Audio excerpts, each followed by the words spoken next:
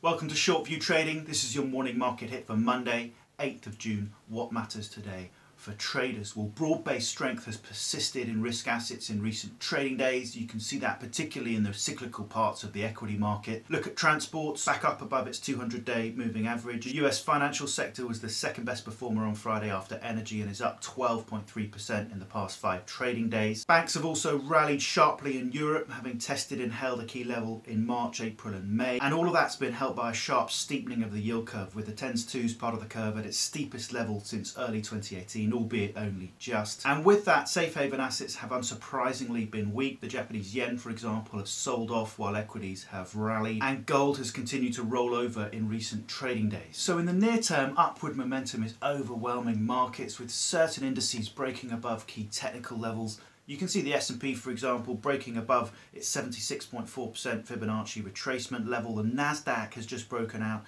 to new highs, albeit only just. And encouragingly for the bulls, those moves were on higher volume, suggesting that conviction in this rally is reasonably high. Less encouragingly for the bulls, though, some degree of complacency is beginning to emerge in markets. The put-to-call ratio, for example, shows that downside put protection in portfolios is low, and our sell-off indicator is building to high levels. This model counts the days that risk appetite in global markets is persistently strong, and once it reaches plus 20, it suggests that levels of euphoria are running high and that a wave of risk aversion is likely. So where does that leave us? How are we trading this equity market? Have a look at our daily rag publication for detail on that. And what are we watching this week? Well, out of the US tomorrow, we get the NFIB small business optimism reading for May. We get the JOLTS job openings number for April. We also get the Fed this week, Wednesday evening London time, policy decision and press conference.